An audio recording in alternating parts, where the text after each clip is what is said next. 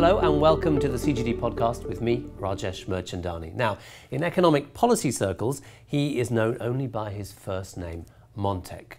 But for several years under India's last Prime Minister, Montek Ahluwalia, to use the full nomenclature, had the job of deciding the direction of India's economy. No small task, but then years of experience at the World Bank, the IMF and various Indian ministries probably gave him the necessary skills and experience that he needed for that job. Now we welcome him to the podcast as the co-chair of CGD's new high-level panel on the future of multilateral development banking. Montek Ahluwalia, it's great to have you here. Thank you very much for joining us. Nice to be here. Now, 20 or 30 years ago, both India and China were kind of similar. Poor, populous, and they both started liberalising their economies. Today, given that you spent many years working in India's economy, why isn't India doing as well as China? Well, it depends on what you mean by India doing as well as China. If you mean by that growth rates, actually right now for the last several years, we've been growing reasonably well. Not as fast as China, but pretty good. China started its economic reforms much earlier than India. I mean, China's economic reforms are usually dated from 1978. India's are usually dated around 1990. So something of the order of 12 to maybe even 15 years difference.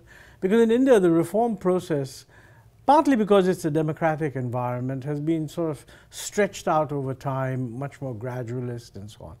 And during this period, China's growth rate has been phenomenal. So basically, it's touched 9%. Well, not since, I'm saying China's growth rate since 1980 has been phenomenal. India's growth rate has been pretty good from about 2003 onwards. But during the 80s and the 90s and maybe even the early part of the 2000s, China was typically growing 3 to 4 percentage points faster than India. Is it fair to say that India is underperforming at the moment? I mean, yeah, we should have been doing the same as China much earlier. I agree with that, yeah. So why is it underperforming now? I think it took much longer to get reforms going. I think China had some distinct advantages even when it started its reforms, because I think it had done a lot of investment, particularly in education. Levels of literacy and primary education in China were much higher in 1978 than they are or were in India even 1990. So I think China had that advantage. Then they did very strong reforms. Much higher rates of investment, which is a reflection of the way their product is appropriated by various producing enterprises and not necessarily going into consumption. Chinese consumption ratio to GDP is something of the order of actually less than 50%. One thing that they're trying to investment focus on rates now. About 45, 48%. India's investment rate in the last 5 or 6 years has just gone above 30. So, if you use any conventional notion of what causes growth, if you're able to invest as much as the Chinese have been able to do, you'd expect them to grow faster. And we're trying to improve our investment rate, but we haven't been able to get anywhere near what the Chinese have. And when you were working in the government of Montek Singh, the previous Prime Minister, you come from a tradition of kind of liberalising, market-driven. That's your that's your side of the fence, really. Well, yes. No, I have been in favor of liberalizing the economy in India for quite some time. And I think we did manage to get liberalization started. But, it is a very open polity. It's not enough for the 3 or 4 people at the top who think this is what we should do to assume then that'll happen. I mean, you need to persuade people. You need to overcome resistances, you need to build public support. And in a democratic environment, that just takes a lot of time. It takes time because in a democratic environment, opposition to the government is an integral part of the democratic process. So very often you'll find people who deep down know that this is the way to go, define their job as opposing whatever the government does. And that does mean that the rate of change slows down. I mean, a positive is that there's more consensus, there's more public participation in decision making and so forth. Now, in terms of development speak, we talk of concentrations of people who are poor in the world rather than just poor countries. India has one of the biggest economies in the world. It also has the largest number of the global poor, several hundred million people. It seems a bit strange to reconcile, doesn't it? You have this huge economy, yet you have so many people living in unending, grinding poverty. How is that possible? Well, it's still a low-income economy. I mean, I think, look, the level of poverty is not entirely determined by per capita income. But clearly, if you have a country at a certain level of per capita income with very large population size, then whatever percentage of the population is going to be poor, the absolute number is going to be quite large. What we've seen as a result of the faster growth that was achieved between, let's say, the poverty numbers that we have, the most recent, allow you to compare 2004 with 2011. In that period, it's quite unambiguously established that the rate of decline of poverty has been the fastest of any previous period. So the new economic policies which generated the faster growth have been associated with a fall in poverty. Now we need to continue that for another 10, 20 years with rising income, particularly if the development strategy is inclusive. And that has been the signature tune, if you like, of the planning methodology, that we want an inclusive growth process. So if we are able to continue in that direction, I would expect to see a further decline, a continuing strong decline in poverty in coming years. Right now, I think the percentage of the population in poverty is down to about 21% or so. And I think in the Indian debate, there's now much greater acknowledgement that it's not just who's poor.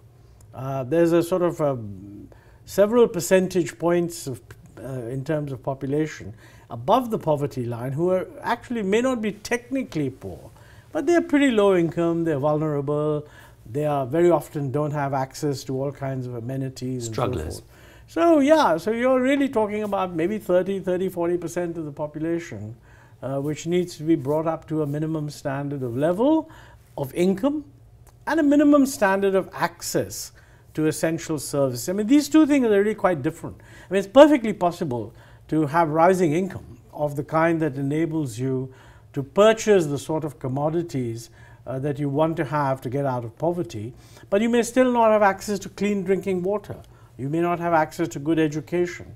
And those are now, rightly in my view, regarded as essential criteria. And this is what's included in the global goals. This is what's included in the SDGs. Well, it's been included in our goals for the last 10 years. But yes, the SDGs are now saying the same thing. But if India doesn't do better, then the world is not going to reach goal number 1, eradicating poverty. No, absolutely clear. But look, India is already, during the Millennium Development Goal period, we have achieved the objective of halving poverty. So that's got done. I agree entirely that eradicating poverty depends very crucially on India continuing to make progress in this area between now and whatever 2030 or something. What does India need to do to ensure that it does continue to reduce poverty in order to help meet that SDG? Well, our strategy has always been one set of policies has to do with making growth rapid and also growth inclusive.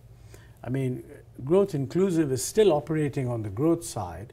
It's just making sure that the growth takes place in sectors which would filter down to the poor. And that's a real problem in India. No, not really. I mean, I think in India, in my view, 7.5% growth with a lot of emphasis on labor absorbing both services and manufacturing, 4% growth in agriculture, which is entirely feasible, would do the trick. And is that going to be paid for just domestically, or are you looking? India's growth has been largely paid for domestically. I mean, put it very roughly, if the gross capital formation has been something of the order of 34 or 35% of GDP, the gross domestic savings have been 33% of GDP. So foreign investment is between 1.5% and 2% of GDP. It's very important because it creates linkages, gives you access to global supply chain, technology, etc. But the financing of investment in India, as indeed in China, is entirely the result of domestic savings. And we need to keep that going. We also need to make sure that the savings are properly channeled into the most productive sectors. Is there enough money domestically to pay for the kind of infrastructure investment that you're saying India needs to really take off? Well, I mean... Or where's that money going to come from? I know the World Bank has a big lending program in India now, doesn't it? No, the World Bank money for India is almost negligible, actually. I mean, we're glad that they're there and they're doing some lending, but the actual volume of lending they're doing is very small compared to the total investment in the economy. So where's that money for infrastructure going to come from? Domestic savings. But all enough? Well, I mean, first domestic savings could go up. I mean, after the Eurozone crisis, there was a decline of about 2 or 3 percentage points in domestic savings. Now, I think that with the economy, once the economy recovers, it had bottomed out about a year ago, it's now going up. We could get domestic savings back to, say, something of the order of 35% of GDP. Now, that extra 2% of domestic savings, if all of it were to go into infrastructure, I think we'd be much better off. Let's talk about the work that you're doing here at CGD as part of the high-level, as co-chair of the high-level panel on the future of multilateral development banking. What are the issues that the multilateral development banks face, do you think, that need to be addressed? Well, there's lots of issues. I mean, you know, the multilateral development banks were set up in the aftermath of the war a long time ago. The world's changed quite a bit. The relative economic size of the emerging markets, their needs have changed. There's a view that there's a huge amount of private capital, so why do you need multilateral development banks? On the other hand, there are altogether new needs that have come up. I mean, for example, financing of infrastructure, which is not just an Indian issue, but it's an essential part of whatever any developing emerging market country does if it wants to get itself ready to compete and be efficient and productive in a global economy. There are the new demands of sustainability, the environment, climate. So there are some projections that would suggest that developing countries need a huge amount of capital. And there is one view which says there's a lot of capital sloshing around in the global capital markets, but you don't need the multilateral development banks. On the other hand, there's also a view that the fact that there is easy short-term liquidity doesn't mean that poorer countries or emerging market countries can get liquidity or get finance on the terms and length of terms that they need. And that's the gap which the multilateral development banks can fill. So what we've been doing is we've been looking at a number of different people who have commented on the multilateral development banks. We've only had our first meeting so far, so a number of issues have been raised. But I hope that what comes out of it is a clearer vision that given where the world is now, and given what the MDBs have been doing, and given how much emerging markets have changed and what their new needs are, is there a case for a new mandate for the multilateral development banks? There is a view out there in the private sector which says they've outlived their usefulness, and that basically a creditworthy country can get all the money it needs from the market. I mean, we also borrow externally, not from the MDBs alone. But that's the question, that is there a role that the MDBs have to play? Is it different from what it was 20 years ago? And if it is different, what is it about the structure of the MDBs and the way they operate that needs to change in order to enable them to play that role? So there are a lot of issues here. What was your gut telling you? What do you think? Oh, my gut, definitely there's a role. Definitely they've got to be doing different things from what they were doing earlier. How to restructure their mandate is a controversial issue, because it's not a question just of what my views are. I mean, ultimately, the mandate is given to them by donor organizations, which is also actually a political decision. And I think right now, it's unfortunate, but in many, many industrialized countries, there's probably not enough support, maybe not enough, in my view, understanding of the importance of the role of the multilateral development banks. So I think if the report can draw attention to that and to carry credibility, it could make a difference. Now, the World Bank meetings are taking place. What should its priorities be in coming years? I think the World Bank does need to think about 2 or 3 things. One is that we've got a large number of regional development banks. I mean, the Asian Development Bank, African Development Bank, Inter-American Development Bank. And you know, the relative size of the World Bank has been constrained. The lending from these other banks has actually gone up. There have been demands, including from India, that the World Bank lending should be expanded. This has not been agreed to by the major donors. One consequence of that is that new institutions have got set up. I mean, the BRICS countries have set up the BRICS Bank. The Chinese have now set up the Asian Infrastructure Bank. So, like, it's one of those situations that, you know, if you don't allow the World Bank to play the role which corresponds to the demand for investment, you're only encouraging a new institution. Nothing wrong with that. I'm in favor of competition. But the bank and its shareholders need to think, are we missing something? And I think that at least my view and the view of many others is that there is a case for some serious rethinking and refashioning the mandate. I mean, that's one point. If you talk about what directions of refashioning, there are altogether new things that are now coming up. I mean, global public goods is one. Anything connected with mitigation is a global public good. I mean, countries are constantly talking about reducing their carbon footprint. But you know, the cost of reducing your carbon footprint is borne by the country. The benefits, or rather the damage avoided, is not entirely that of the country, it's of the whole world. So you need some global support mechanisms to make sure that countries do enough. That would be one clear mandate for some kind of an institution. Now, the existing international discussions, they're talking about some kind of a fund in the UN framework. The bank could also play a role. And what this group is discussing is, given all that's going on, what do we think should be the mandate for the IBRD?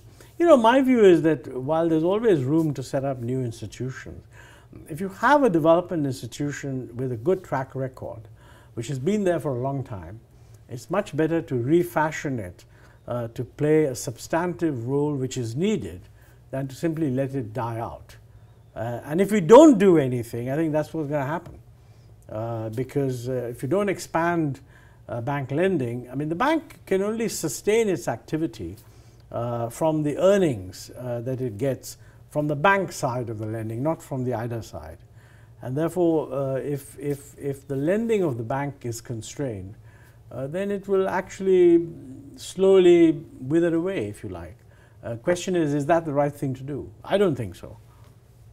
Nancy Birdsall will be very happy to hear you talk about the importance of global public goods in the future of the World Bank, something that she's written about quite a lot and she advocates a lot about. But for now, Montek Singh Ahluwalia, it's been a pleasure to talk to you. Thank you very much for joining us on the CGD podcast. Thank you. Pleasure to be here. Want to know more about the high-level panel on the future of multilateral development banking? Go to our website, cgdev.org. All the rest of our work is there as well. And again, thanks for joining me, Rajesh Merchandani, and join me again for the next podcast from the Centre for Global Development.